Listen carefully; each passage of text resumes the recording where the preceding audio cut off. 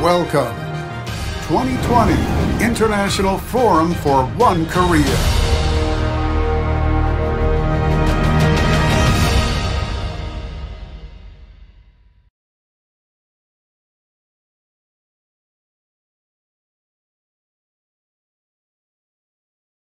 Greetings to all my friends in Korea, here in the United States, and around the world on this important milestone day commemorating Korea's independence and the quest for a free and unified peninsula.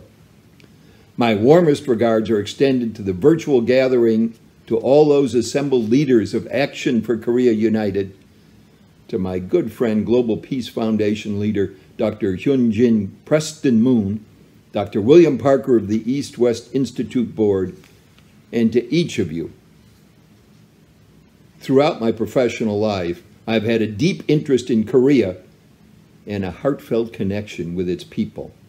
I believe that today Korea stands at an important transition point. While the peninsula remains divided, this forum is examining new opportunities for a free and unified Korea as we witness global changes and new emerging alignments in 2020 and beyond. In this context, the U.S. ROK Japan alliance must remain strong as an important foundation for peace and prosperity in Northeast Asia. More than ever, scholars and policy experts, faced with the failure of past efforts to improve the situation on the peninsula, see Korean unification as the necessary way forward, even though it will be challenging to achieve. It makes Dr. Hyun Jin Moon's book, Korean Dream, recently re-released in observance of the centenary of Korea's 1919 Semil independence movement, most timely. One of the most noteworthy and original aspects of Korean Dream is its emphasis on the importance of an overarching vision for a unified Korea, and then the principles that should guide that vision, and the need for a vigorous civil society to play a central role in the pursuit of unification. I was pleased to be invited by Dr. Moon to write the foreword to his book, which stresses the shared value of history and culture that have bound the Korean people together for thousands of years. It emphasizes the principle of Hongik Ingan, which means to live for the greater benefit of humanity, a principle that is associated with the very origin of the Korean nation. This principle has served as an inspirational ideal and a moral touchstone throughout the course of Korean history.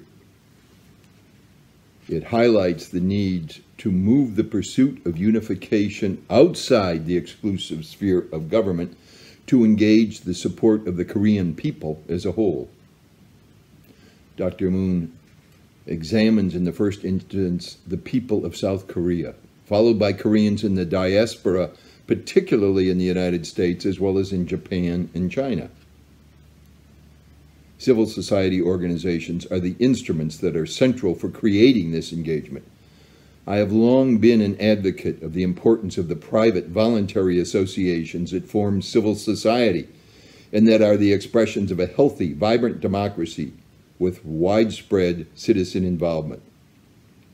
The mobilization of citizen groups around common principles, particularly with the common goal of unification, will have huge significance for the future of Koreans in both parts of the Korean peninsula. Dr. Moon describes the beginning of such a process through the establishment of Action for Korea United. This coalition of organizations committed to developing a peaceful, prosperous, and united future for the Korean people. I've had the honor of participating in a number of meetings of this organization, and I can attest to the energy and hope generated as a unifying set of principles that can be translated into practical initiatives.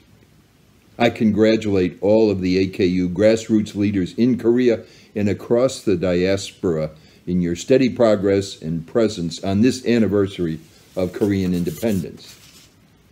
Finally, it's my conviction that the bedrock of a successful civil society is belief in a divine being, and that this belief forms a basis for principled human interaction. That's also the view expressed in Dr. Moon's Korean Dream book, as it looks to the foundations for peace in the future, not just on the Korean Peninsula, but in the wider world as well. And so today, I salute and join you in this task in support of the destiny of the Korean people to live in freedom and prosperity as one nation, furthering peace throughout Northeast Asia and the world. Kamsahamnida.